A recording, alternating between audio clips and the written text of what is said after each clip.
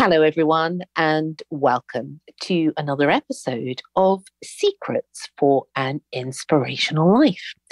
How are you all today? I hope that wherever you are, there is some beauty and some loveliness holding your hand. And I have to say, I was thinking about memories today. You know how we do. We often remember the bad times. Unfortunately, they are there for all of us. And we tend to not really focus on the good. But I think it's important to take it all in its absolute circle of life moment, because everything that we do has the sweetness and the bitterness. And if we didn't know the bitterness, we wouldn't know the sweetness. And memories is something that we create every day. That in fact, at the end of life, it is memories that we have. It is all that we have. And it is the love that we have shared with people and those moments of joy that we've stood by people and with people that help us live a life that is really worthwhile. So never, ever miss an opportunity to make a memory, to do something beautiful with somebody. That is really important. And I have a friend who emigrated to Australia, and she said to me, you know what, Mimi, it doesn't matter, even if it's 5 minutes of something that makes your heart happy with somebody, don't miss the chance. And that's what I would say to all of you out there. Don't miss the chance to do something beautiful with somebody.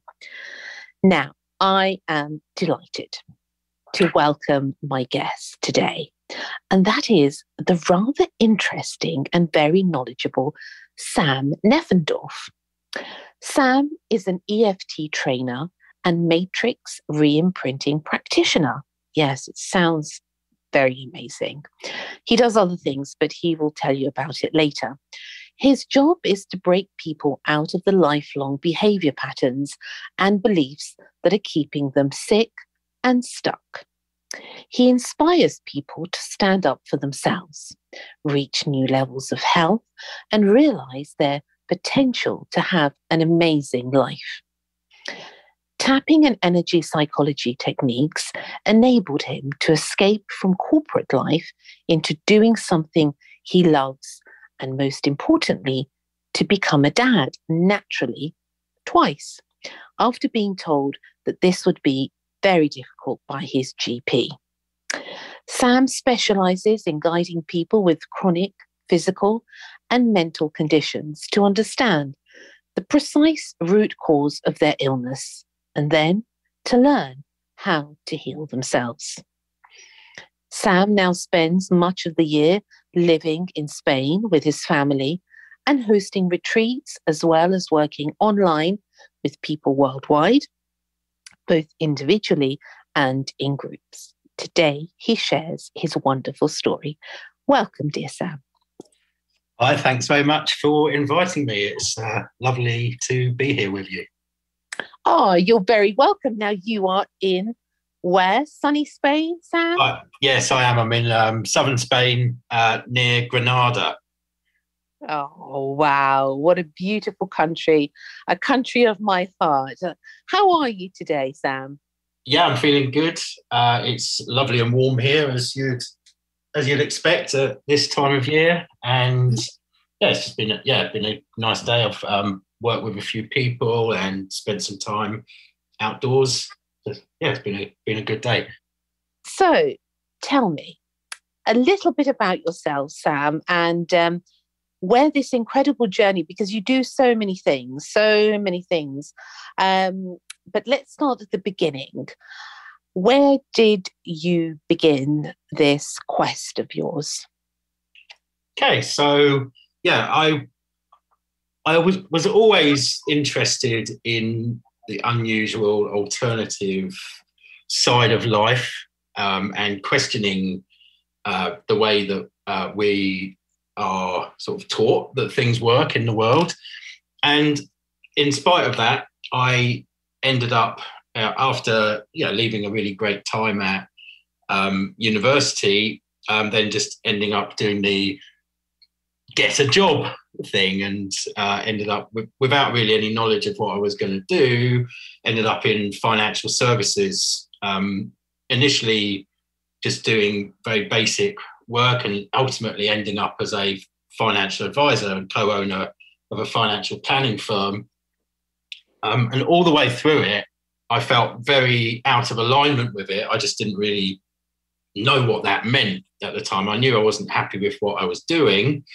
And even when I went traveling for 2 years in the middle of that, and thought I was going to get hit by this bolt of inspiration as to what I was going to do with my life. And in the end, I came back from that. I'd learned some great things, had some great experiences, and then got sort of pulled back into the financial services world for another few years. Now, towards the end of that, I was, my wife and I, we wanted to have children. And after trying for a while, I went and got fertility tested, expecting, of course, everything would be fine. And I was hit with the news that I wasn't going to be able to become a dad naturally. It would be almost impossible without, not impossible for it to happen, but it would have to be using a process called ICSI, which is similar to IVF, but more invasive. And so that hit me pretty hard. And then after a few days, I started looking into more seriously into alternative health, and then started having some treatments for that, which I had acupuncture and Chinese herbs, which was a 3-month treatment plan, during which I was looking into all sorts of other things as well. And after 3 months, although the original problem that was I was told that I'd had by the doctor still remained, according to their tests, everything else had been boosted so far that they said there's no longer any problem anymore. And I wish I had those test results, but they're left somewhere in a doctor's in Bristol or somewhere like that. But then 1 month later, my son was conceived, and he's 10 now. So that was really amazing. Wow. Yeah. That's a miracle. Yeah, it was absolutely fantastic. And we've got a daughter as well who's 4 now, so it wasn't a fluke. And how beautiful is that? Yeah, magic. Total magic. And it's actually an area where I've had a few of my clients have had similar sorts of wonderful successes where they've worked with me for a bit, and then 1 month afterwards also became pregnant. So it seems to have a fractal effect, which is really amazing nice. That's lovely to hear. Yeah. So that's a sort of a big part of my story, and why I became so interested in health and the ability that you can actually there's many ways to heal. And the other aspect was that I was really not loving the corporate life at all, even though I was a co-owner of a company, which was absolutely nothing wrong with it. It just didn't make my heart sing in any way. And as during the time before my son was born, I started. At first, I was really keen to learn acupuncture because of the success that I'd had. But then through looking into acupuncture, and I found out about EFT, and which is a tapping technique which also uses acupuncture points in a more psychological way with people. And I realised that it was more in alignment with how I work, because I was already, the way we worked in our financial planning practice, we were already doing some financial coaching or moving into it. So I was able to take some of the skills that I already had, combined with EFT, and then quickly put myself forwards into this new role, effectively, where I set up I learned EFT, I learned this technique called matrix reimprinting, qualified as a practitioner, and I was able to use that to, leave and set up this practice doing something that I really loved, while also making sure that everything went well with leaving the financial planning practice. Now, for people out there that don't know, Sam, although we've had an emotional freedom technique, that's the actual official name, isn't it? Yeah, emotional freedom techniques. Yeah, we've had actually a lady, a guest earlier on in the podcast who does it. But for people who don't know, tell us a little bit about the technique of that, and also this fantastic sounding matrix reimprinting. Yeah. What is that all about? Okay, so EFT is, you could call it psychological acupressure. So it combines the old knowledge of the meridian system and tapping very lightly with your fingers on these acupuncture points, so rather than having needles put into them, there's a simple round of tapping on a series of acupuncture points while focusing specifically on something that you want to change in your life, or something that's making you feel bad, or somewhere that you feel stuck in life, and especially how you feel about it. So the emotions that are connected to your sense of fear of something, or stress around money, or physical health symptoms, physical pain. And through tapping and focusing on the emotions, strange though it would seem, you really very quickly feel, at first you feel yourself sort of tune in to the emotions, and you feel them more strongly in your body, and then you feel them release out of your body. So for day-to-day management or shifting of sort of unhelpful emotions that you might be feeling, it's not like you're pushing them down or anything like that. You feel them, you experience them fully, and then you release them.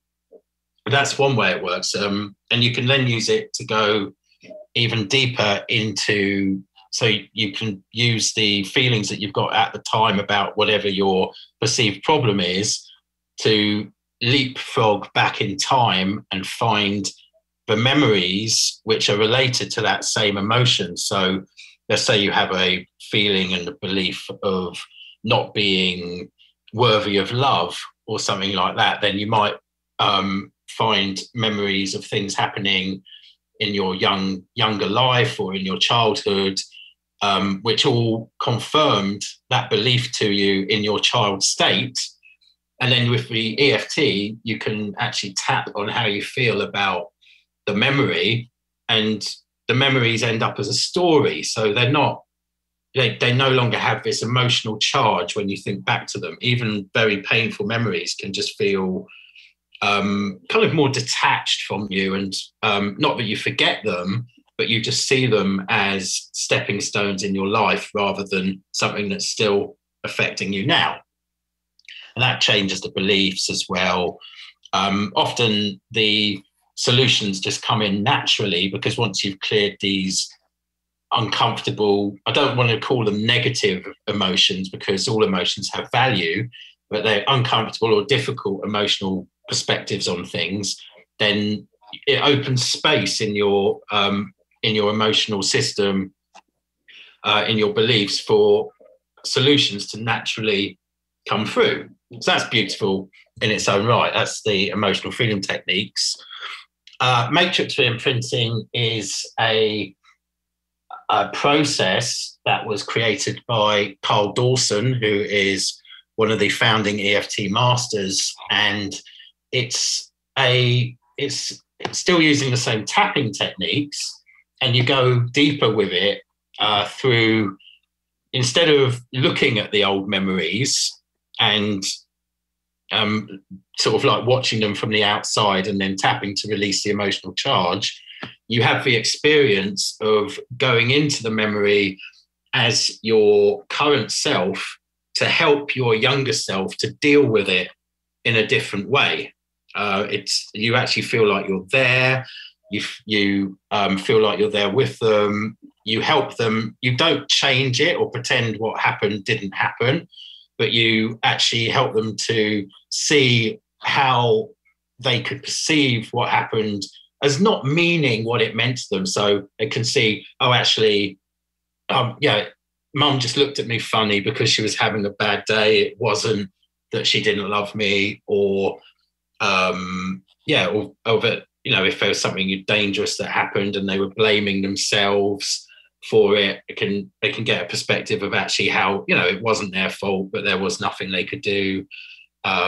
They hadn't brought it on themselves for any sense of anything that's giving them guilt or shame about it, whatever. So obviously a million different things that can happen in the memories, but you're helping the younger self to see things differently, understand it in some way, and then the reimprinting is you actually imprint the new understandings and the emotions of the younger self feeling much better about things into their body and into their mind with a process that connects to all the cells. It's very cosmic at the time.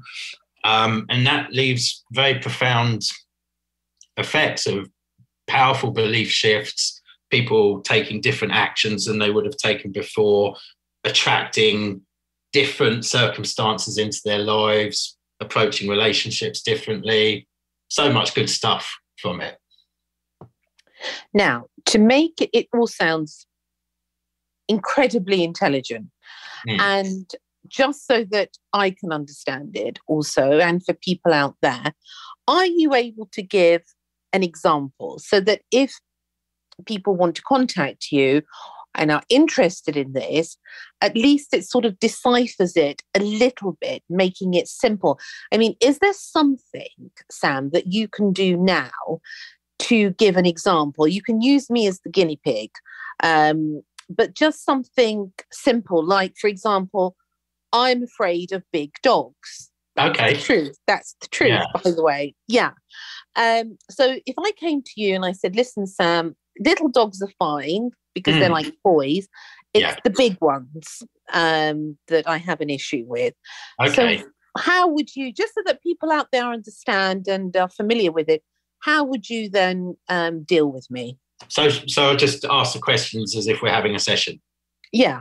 Okay. So if you then, if you tap, do you know the tapping points?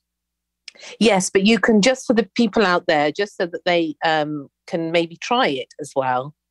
Yeah, maybe it's not really great to just tap along with it straight away, but they can hear you doing it. Okay. Because in case it can, the reason is it can bring powerful emotional states up which people aren't expecting. So you can find them. That's good to know. Okay. You can find them on a video on YouTube.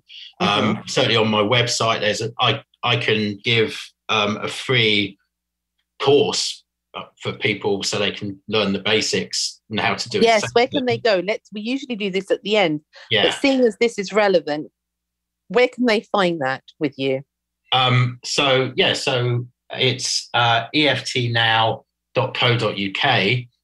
and then there is a opportunity to download that on there. Okay, that's important to know. I think that was good.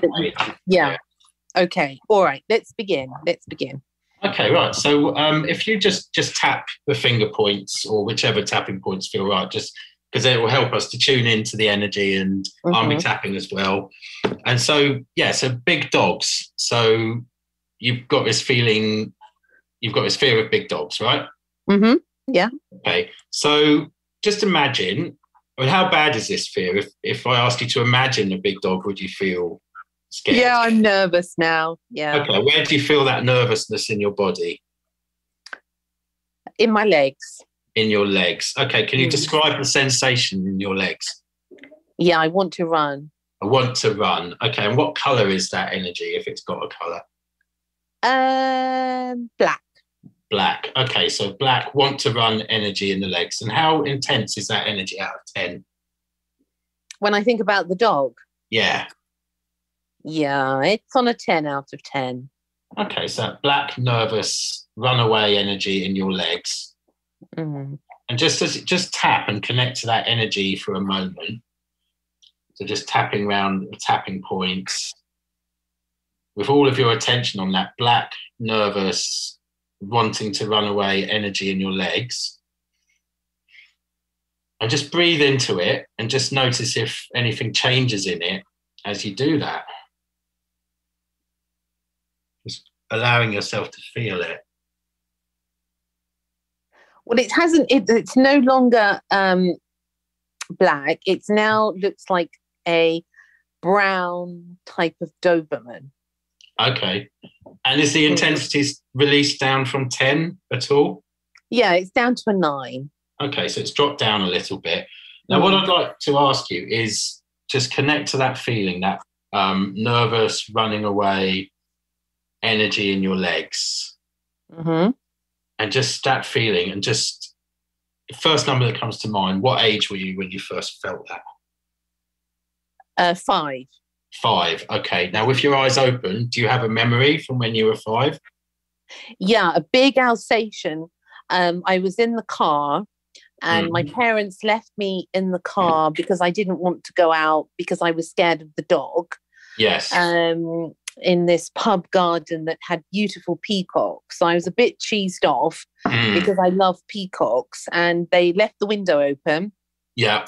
And left me there in the car. And I could see the peacocks and I could see them. It was outside. It was summer. And the dog jumped into the car. Right, okay. What emotions do you feel now thinking of that memory? A bit like I want to scream out. Right, okay. So just tap and breathe.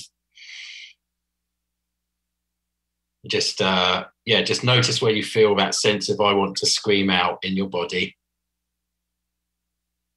Yeah, okay. Just keep tapping and just connecting to that energy, allowing yourself to feel just enough of it to be able to tap on it.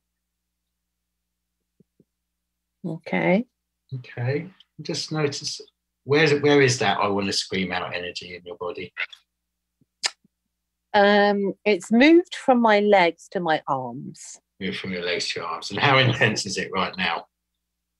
A 5. A 5.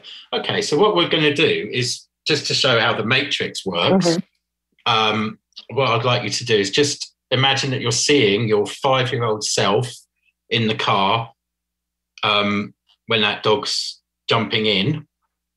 And how do you feel when you see your younger self there? How do you feel towards her? So you're you, she's her. I feel sorry for her. You feel sorry for her. And do you feel kindly disposed to her? Yeah.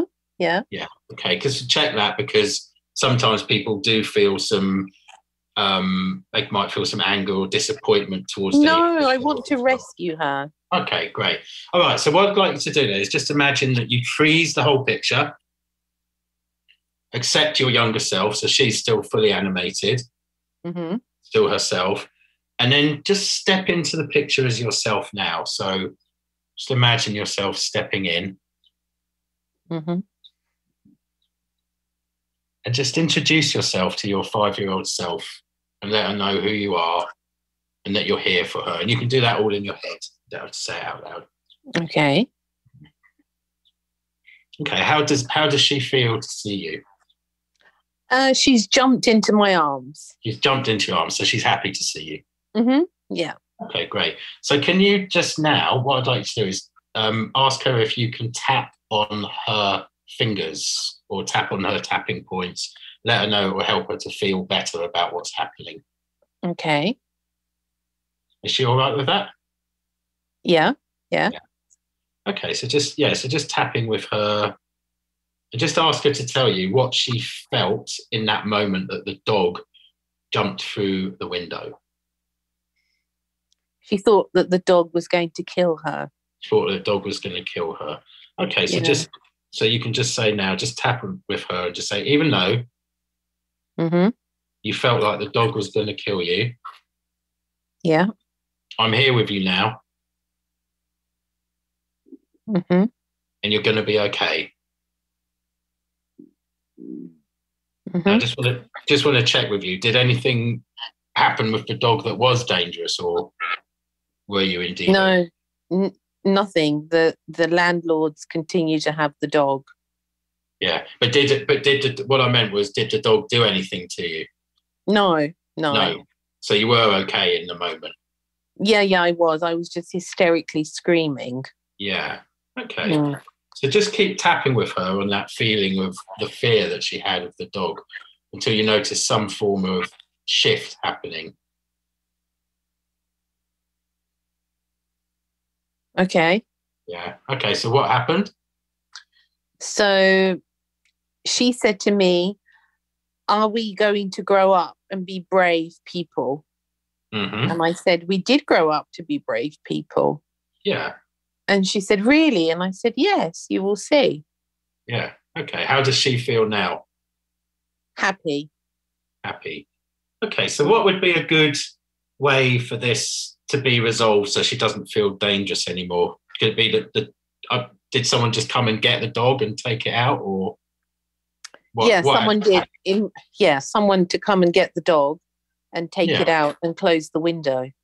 Okay. Yeah.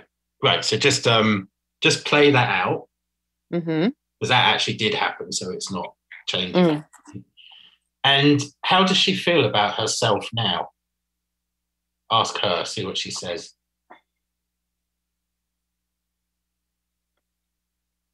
This is a strange thing.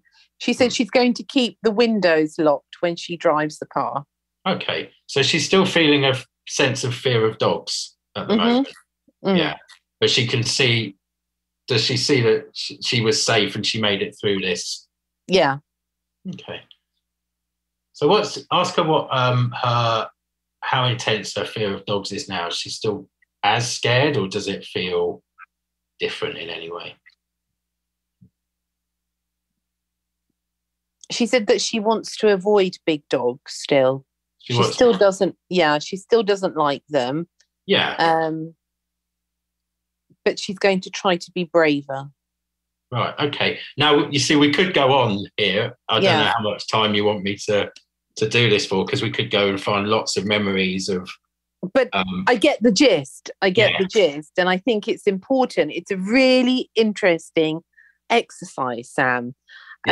Because I could actually envisaging that dog, and I really wanted to do it because I do have a fear of big dogs. But for people out there to see, there are so many layers to it, aren't there? Yeah, there could be multiple memories connected to one fear. And we could have done a lot more with that memory. We could have made it, we could actually, with phobias and things, we do change it a bit. We can make things a bit more cartoony, less scary, all sorts of different ways of shifting the energy of it. But if you imagine, like, every time that you've ever been scared of a dog, every time that you've ever even thought about dogs and it's been scary, it's like a self-talk memory of a self-talk fear memory happens. There could be thousands of those in your life. Yes, true. And you don't. The good news is you don't have to clear all of them. You can just find a few key ones. So there might have been that one, which was probably the origin of the fear. I don't know if there'd been any earlier times in your life you were scared of big dogs. Perhaps there might have been as well. But if you find around 3 very significant memories, then you can clear something like a phobia. Other situations like financial blocks, chronic illnesses, things like that, it's more complex. There's more patterns and themes to explore, but still, it can still be very quick compared to conventional talk therapy. It's interesting because what it made me see, and I was actually feeling that at the time. I know exactly how I felt, how the dog was, and that it hindered me as a child a lot with the dog situation, because I would literally run across the road to get away from a dog. Yeah. So cars are more dangerous than dogs. Yeah, exactly. And I'm thinking now, as I'm talking to you, is that I suppose, I mean, you know about this, you're the expert in this EFT and matrix work, but I suppose, and this is the dog, but if there are deeper issues on deeper levels, then it helps to sort of untangle it, because in a way it's like a maze, an entanglement. And how much of that then goes on to affect our life in so many different areas, isn't it? Totally. I mean, so we talk about beliefs, and if you think of each isolated issue, perceived problem that you've got, so you might have anxiety, you might have specific fear of dogs, you might have relationships not working as you want them to, money issues, eczema, all these things, and they all seem like isolated things, and that's the conventional view, that they're individual problems standing on their own, really. But they then might have beliefs that they can then sort of link back to a common centre, where there might be a massive core belief, I'm not good enough, the world's a dangerous place, something like that. And it can have all these different symptoms, like branches that come off it. And the good news is you could go in through any one of them, change and shift the core belief, and then you are, and that can have an effect on all of the others as well. Because I suppose it's like the knot in the chain. Once you undo the main knot, then everything becomes easier. But what about when somebody comes to you, Sam, and says, I don't know what it is. I don't know. Relationships aren't working. I keep making the same patterns in my life over and over. Where would you begin with somebody that comes to you with such an issue? How would you begin that? So if it was relationship patterns, well, I mean, I would begin just by asking them to tell me what feelings came up in their body when they think about either the relationship they're in or the trail of relationships they've had. There'd be some conversation beforehand, of course, but the core of actually getting to the root of it can be around, it can be as easy as just finding the emotion that they're feeling and then using that to leapfrog back in time to find the memories. And it seemed very simple when we just did it in that little demo, but did you feel that the emotion really took you back there? Oh, absolutely. I know it may have sounded simple, because obviously you and the listeners, you as the therapist, and then everybody out there is going to be listening to it in another way, and you as an expert in another way. But me as sort of the client, the patient, so to speak, for me, it was actually very real. It was very, very real. And it made me wonder actually, is how much of this sort of memory imprinting that we have is how we think we saw something. And, when you have a pain and you don't want to do something, it's because it's the memory of the pain as opposed to it being the pain itself. So I wonder how much of that on an emotional level, people don't want to meet other people or get involved in making their life better because they're stuck in these old patterns. Yeah. Well, there's a lot to say about that. So the patterns are comfortable, of course. It's a well-worn groove. And doing something to get out of it does require some change, which even if you do some inner work, it's still changing things can take some action. And that can, at first, it's uncomfortable. But once you create it as a habit, it becomes super comfortable to make that new change. And it's just taking a few steps and clearing the beliefs about the pattern and how it has affected you can be really valuable in that. The other thing about memories is as soon as something becomes a memory, it's no longer what actually happened. It's especially if it's they're always coloured by the emotions that you were feeling at the time. And if you were feeling like traumatized, then of course your body's gone into fight, flight, freeze, fawn type responses.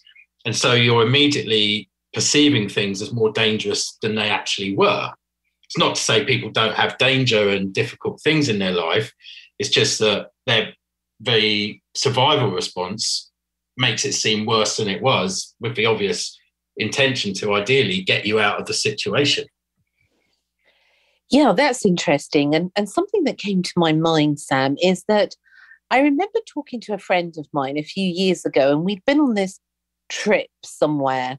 I don't know where it was, in what country. And she said to me, do you remember you did this and you did that and we did this and we did that? And I said, well, I don't remember it like that. I said, yeah, don't you remember? And you did that and you made me feel like this. And then we did that. And I thought, this is completely different to how I remember it. Yeah, absolutely. It's so strange, because at that moment I thought, my goodness, you know that saying, as we see things as we are, as opposed to as they are. It was it's the famous saying. I don't know if it was who said that, but I really Abraham believe Lincoln that. or someone on Facebook. Yeah. And I thought, my goodness, how much of our life is really like that? As in, that's where the miscommunication between people happens, because we are actually not meeting people where they are. We're actually meeting them where we are, where we would like them to be, possibly. Yeah, I mean, it's really key to see that when looking at relationships of all kinds, the filters that we're applying to the situation. Yeah. I think it's an interesting work, and it's really admirable what you're doing, because it's helping people shift. It's a huge shift, though. And I suppose, do you meet with a lot of resistance from people? The people who, I'm sure that not everyone is going to be ready for or want this sort of approach. But people who come to me generally really want this, and it's often happening that they've tried all sorts of conventional things before, and EFT used to be really well known as the thing which people did last after they tried everything else, and then it worked. Now it's not quite like that anymore, because I think it's now the second most popular self-help technique in the world after mindfulness. So it's very well known, and so people are coming to it more quickly. And of course, people do try and use their rational head to deal with what's going on. They try and think through things and logic it out. But the subconscious mind doesn't work with logic. It's only the programming of the subconscious mind is automated, and it's to keep you safe. It doesn't really, it's not logical the way it works. It doesn't even differentiate between other people and you necessarily. That's where we get this whole concept that we project stuff that's internally to us onto other people, and then experience it as if it's happening to us. Which, it's not to say that other people aren't doing things, of course. It's just how we filter it as well. So I've got a little bit lost here in this in this explanation, but it's. No, I understand. I understand what you're trying to say, because a lot of it is we're reflecting, aren't we? We reflect. We are all reflecting each other. Yes. And, we're all mirrors for each other. Yeah, exactly that. And we also attract and create and look for proof of our beliefs in the situations and people and events that we encounter. So we make meaning of whatever happens. Like 10 people can have the same experience and get a totally different outcome from it based on the parts of it they remember, and also the beliefs that it created or reinforced for them. Right. Now, I wanted to ask you something. You say that you help people break out of the lifelong behaviour patterns that are keeping them sick and stuck. Yes. Tell me a little bit about that, because what I'm seeing out there, Sam, is that people want to change more than ever, but they don't know how to do it. I mean, you're right that people, this last few years with everything that's gone on has been, it's like almost been like a collective dark night of the soul for many, many people. And lots of people have had the, you can say that looking at it, they actually had a benefit of realizing that they want to change things in their life. But it's, then how to do it is the question. And what I generally do with people that are looking to change something is actually find out what it is that they believe that they want. And people normally then come with an outcome goal, like they want to leave their job, or they want to make more money, or have a new relationship, or get a new sports car, or whatever it is. And those outcome goals aren't actually what they want. What they want is to change something within them, and they just haven't realised that yet. So what they're actually looking to do is sort of shift the way that they approach life and change behaviours instead of always looking for outcomes. So then what you do is you look at what the behaviours are that would be required to actually move towards feeling how you believe that outcome would enable you to feel, and then start working on whatever the blocks to living those behaviours are. So if someone wanted to meet a wonderful new partner or something like that, but they're not going either, whatever many ways people can meet partners these days, if they're not actually carrying out the behaviours to enable that, then it won't happen. So it's then finding what the behaviours are. It might be, if it's socialising at parties, or it could be doing online dating or whatever it is, and then find the blocks to that. So when they think about that, taking that action, what are the fears? What are the limitations? What's holding them back there? And then you can use that energy to find the old stories from their past, so the old memories which are holding them back. And also, you can also work with EFT and matrix imprinting on, in a slightly different way, on fears of the future. So imagining the future and then clearing the all the fears, anxieties, stress around all of that as well. So actually looking at what the behaviour is that they desire to create in their life, and then clearing the blocks from it. It sounds simple. It can take some time, but it can also be very quick. Now, something that I loved, which I mentioned to you earlier, that and I'm going to read it. And it's your words. Okay. Is Sam has this sort of tagline in a way that really drew me to it, and it says this: helping people with chronic health conditions to realise the precise root cause of their illness, heal themselves, and avoid years of suffering and wasting thousands of dollars or pounds on trying every cure under the sun. That is a big statement. Yes. How did you come about putting that so eloquently in a paragraph?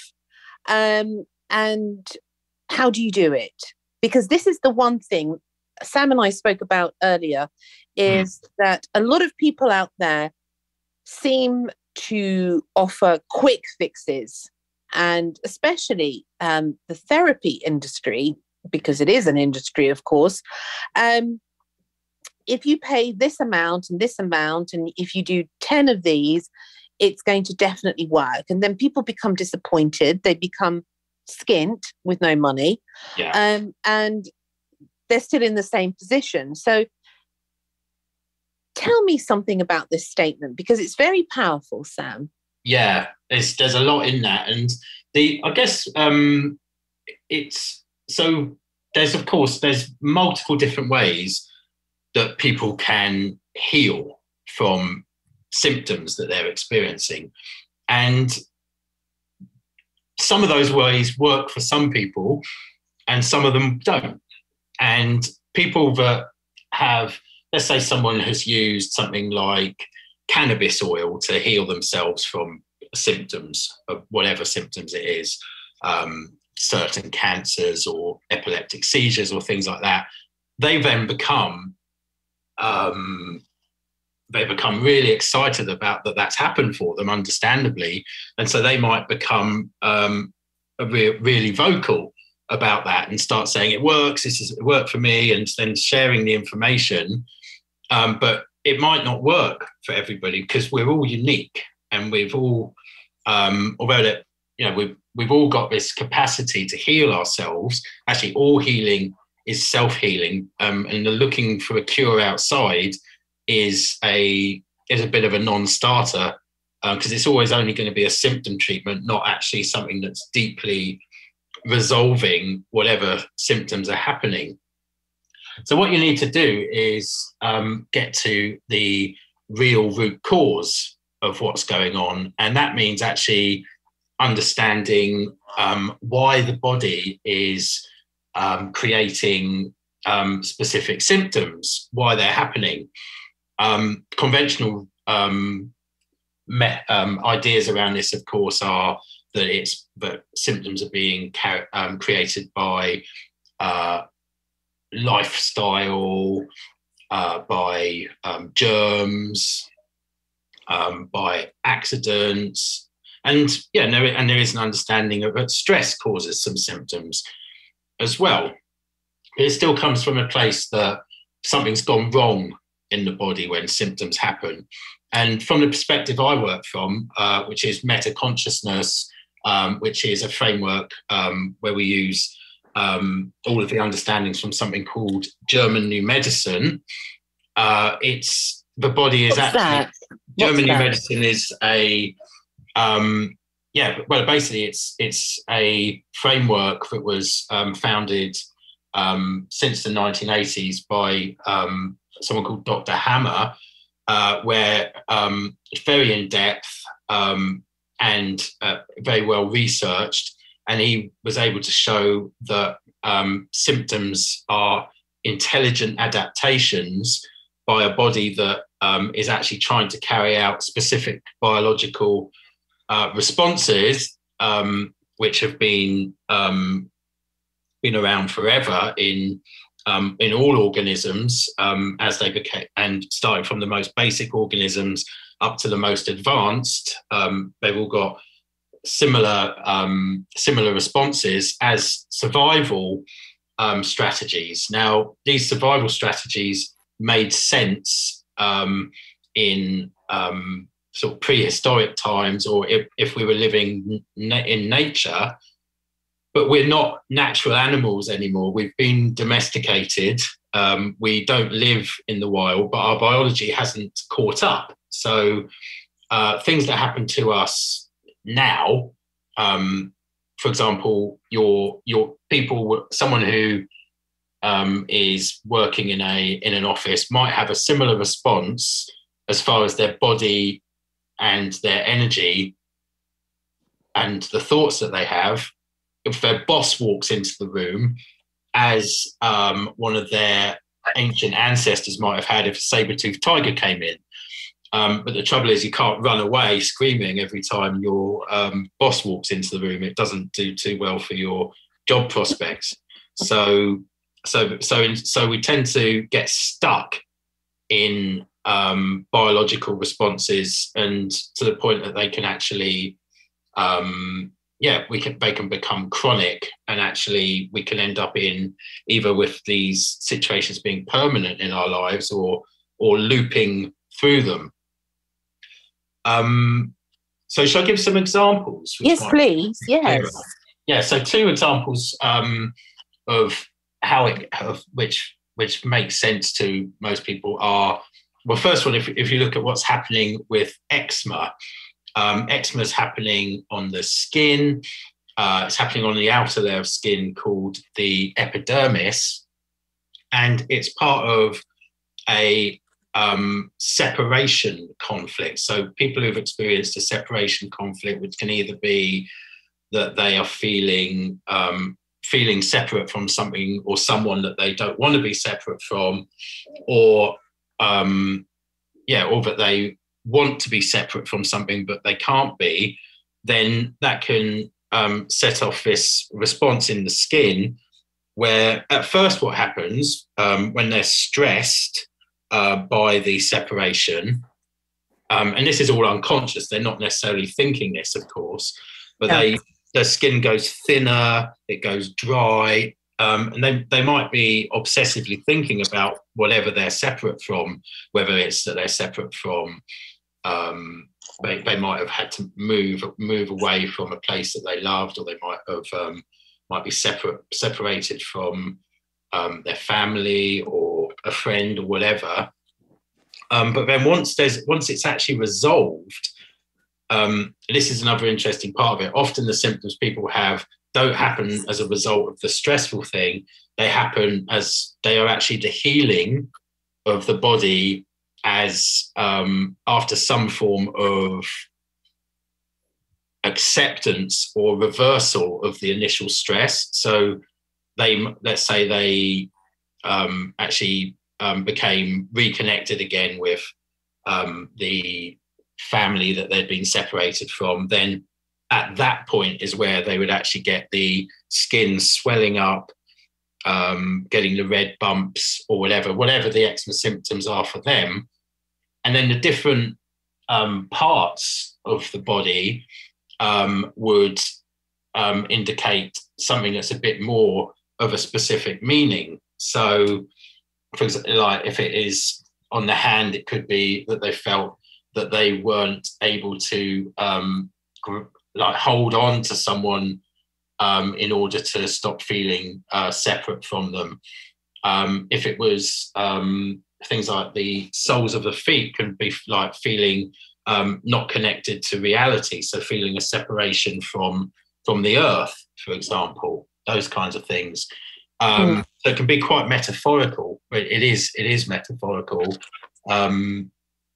because as humans, we have this ability to make metaphors of situations that are happening to us, and so it can end up affecting your body in different ways. So that's eczema. The other one is musculoskeletal pain. There's all sorts of symptoms diseases which have musculoskeletal pain as symptoms.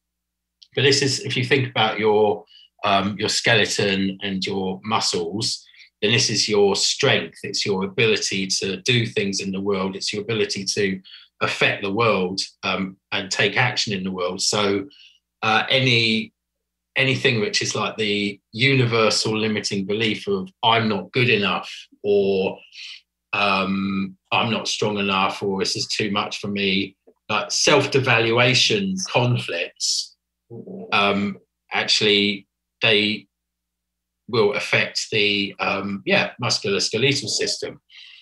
So, and they, again, it will start at, you don't notice when the actual stressful event or theme of life happens, but it's when after you've had this acceptance that's gone on, or and acceptance can either be something really good, like, oh yeah, I've resolved that, I feel good about that now, or it can be more like a resigned acceptance, where, like, and the classic one with musculoskeletal pain might be, oh, yeah, I just got to put up with this. I'm never going to be able to escape from this situation or something like that.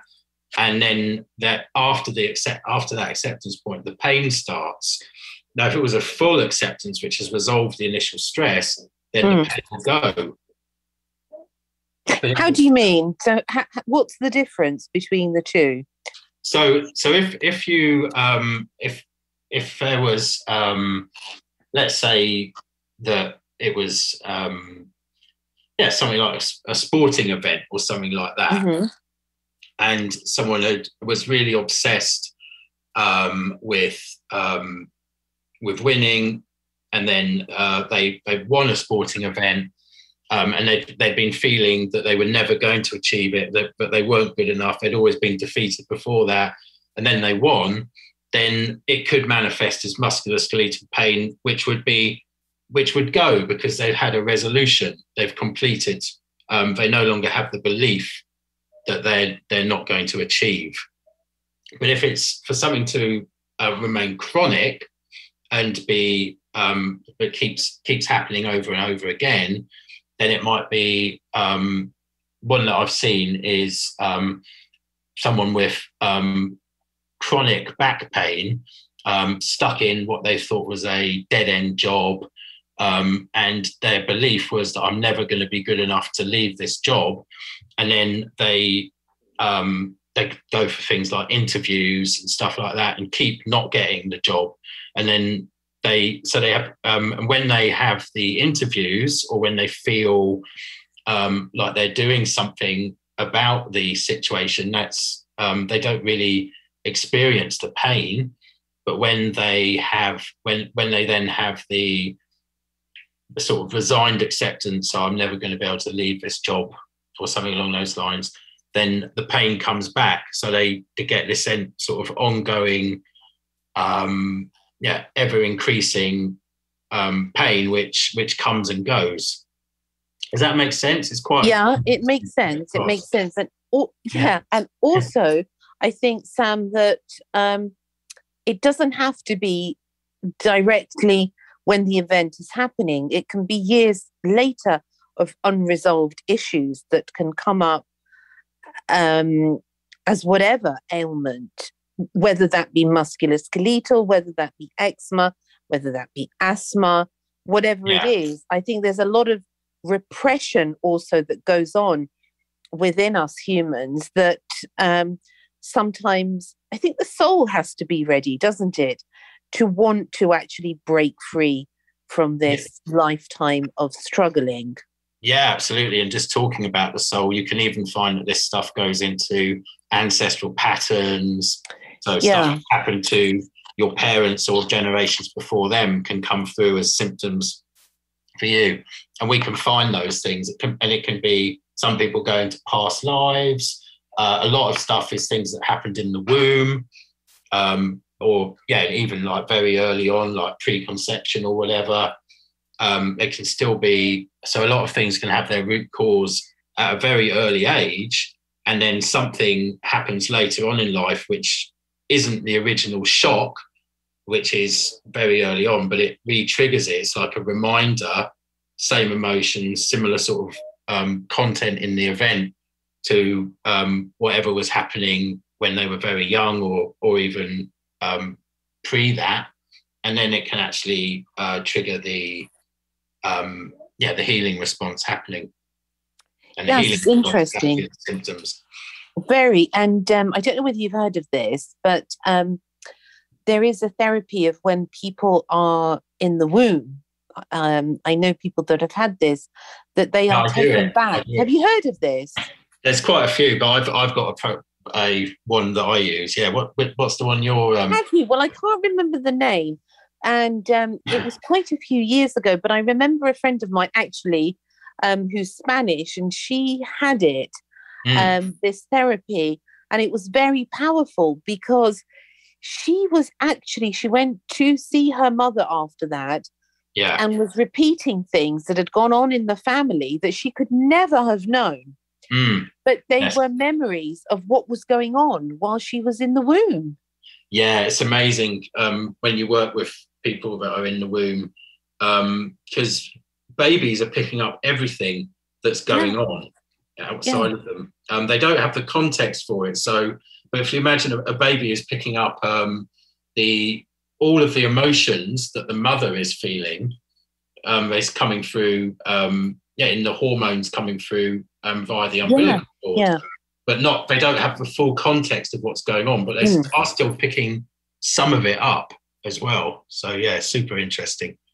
It is. And the fact that while we have all been in the womb, one begins to question how much of that as adults have we actually contained within ourselves, and we think they are our issues, when in fact it has nothing to do with us. It's just trying to sort of distance yourself and to say, actually, this is from my ancestors, like you say, because this is the pattern that was repeating itself over and over, and its genetics is it's a big thing. This actually doesn't belong to me. And I know that some people say after the 7th generation, usually the person that comes to be the healer is the person who's strong enough to break those generational curses, or whatever you want to call them, but they come to resolve that. Totally. Yeah. I don't know if it's always 7. I don't know if it's always 7 generations, but it's I know it might not be. I mean, I've heard all sorts of things, but do you believe in that, Sam? Yeah, I think that if you are the one that chooses to shift and change these patterns that have been running in your life, and also you can see them back through your family as well, then the beautiful thing about that is that it then means that it's not going to continue on to the next generation. So it's breaking a spell, effectively. They would have called them curses in the old days. Yeah, absolutely.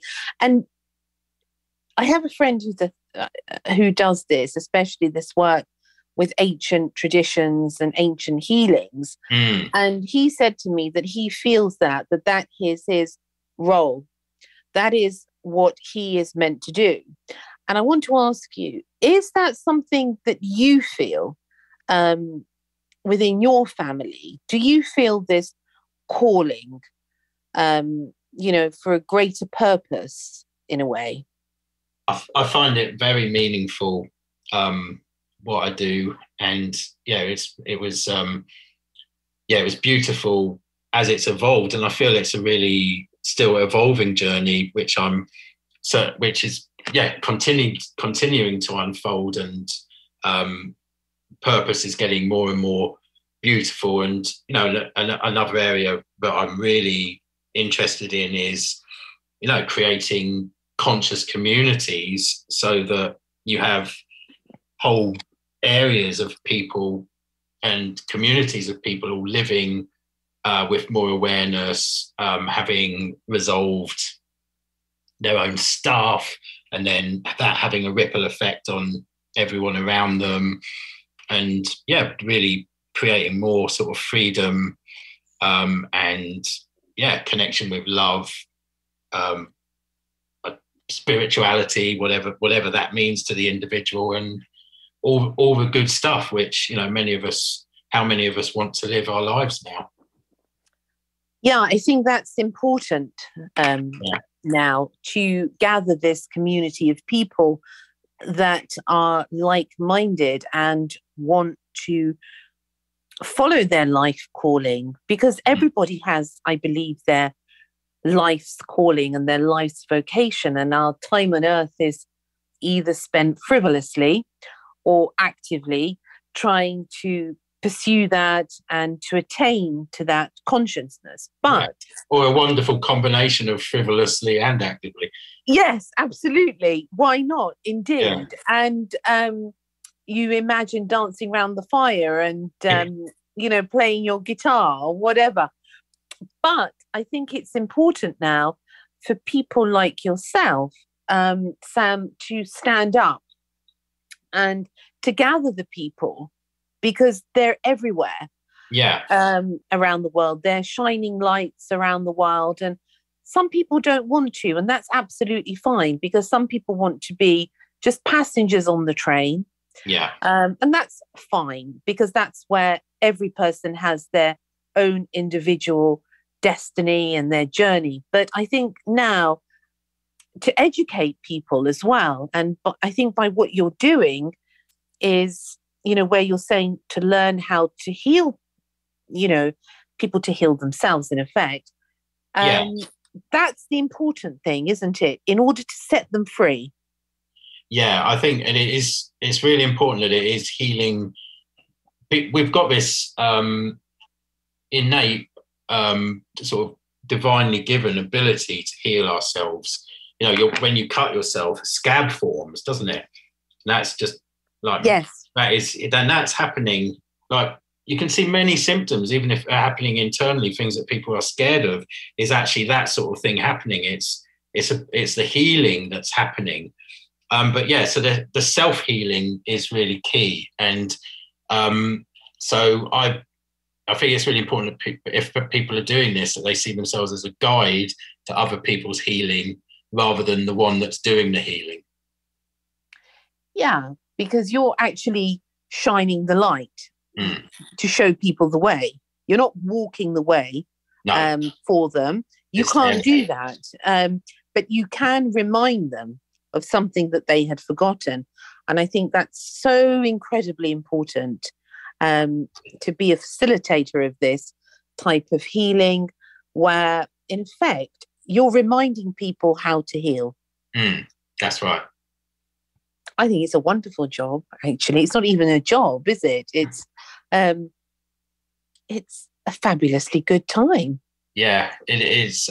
It's beautiful seeing, working with people and, seeing just how, even people who've been through incredibly hard times, just how strong they can be and how much beauty and connection they can still have, and how they moving through their healing process and carrying out that generational healing as well. So they are having that impact back through their lineage or out into the world in a ripple effect. It's really wonderful to see it and be part of it. It is. It, as you say, is truly beautiful, because to, take away the clips of someone's wings and see them fly, I think it's a magnificent thing. And you have this feeling of awe and humbleness, I think, in that moment, because you realize you're just part of a huge divine picture that unfolds. Yeah, absolutely. It's wonderful, wonderful. It's been an absolute pleasure, I have to say. And my goodness, I've learned things. Yeah. Wow. It's been wonderful. Thank you so much for inviting me. And yeah, we could talk forever, I'm sure. Yeah, we could, for sure. And I could definitely talk to you about lots of things, and big dogs and all sorts of things, and big slugs as well, because I'm not a fan of them. But I think when we open ourselves to show our humanity with people, we realise how fragile we all are. And I think it's in that the love can shine through between us all. Yeah. Amazing. Now, Sam. Yes. Firstly, before we end, a paragraph. I ask my guests this always, because they're so wise and wonderful, I have to say, and they teach about so many things about life to me that I haven't known before. In a paragraph, really, something that's inspired you through life to keep going. So when it's difficult, what keeps you going? What's that something that inspires you? So it's quite simple for me, is that it's your happiness isn't something that's found through outside of you. It's actually the place to begin with when you are so it's created from within you. so that no matter, even if you are experiencing tough things or going through tough times, you can see that those can be temporary, and actually you can create this sense of happiness within yourself, which can really carry you through that in many situations. Now, sometimes you can really feel very disconnected from that, of course, if things are very tough at the time, but it doesn't mean that you're not going to be able to reconnect to it in the future. So it's just remembering that you can sort of shine out rather than have life created at you. Oh, that makes sense. To keep shining. Yeah, it's just that like you can create your experience of reality from within rather than be made by what's going on outside you. I love that. I think that's wonderful. I'm going to be thinking, keep shining. That is beautiful. Thank you, Sam. Now, where can people find out about your work? I know we mentioned it before, but let's mention it again. Yeah, so it's eftnow.co.uk is my website. And yeah, they can also find on my, actually I put a lot of things just on my personal page on Facebook, which is Sam Neffendorf. And then there's various groups and things I run from there as well that they can check out. So, but yeah, okay, so you're happy for people to. Okay, so you're happy for people to contact you, and you do one-to-one work. You do Zoom.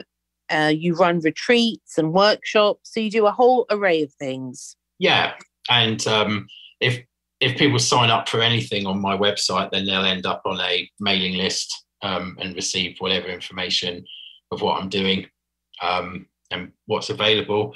And if people, in particular, people who are struggling with chronic health conditions or symptoms, psychological or physical health symptoms of any kind, can book a consultation with me. There's a form on my site, and it's you get 30 minutes just to discuss it and see whether it'd be a good fit for me to be able to support them in healing themselves. That's wonderful, actually. That's a good way for people to see, because you've got to be able to get on with your therapist in any case. There has to be some sort of a synchronicity in energies. Wonderful.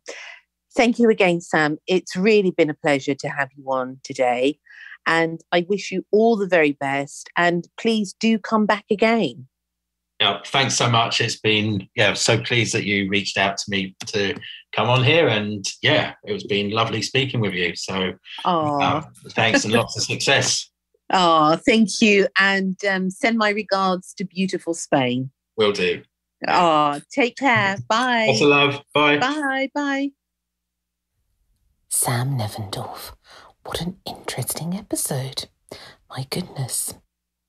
Well, I send you love and lots of good wishes until we meet again. Look after yourselves and take care. Thank you for listening to Secrets for an Inspirational Life, brought to you by your host, Mimi Novic. Please remember to subscribe to the podcast, and see you in the next episode. For more information about Mimi Novic and her books, music, and inspirational work, take a look at her website, www.miminovic.co.uk.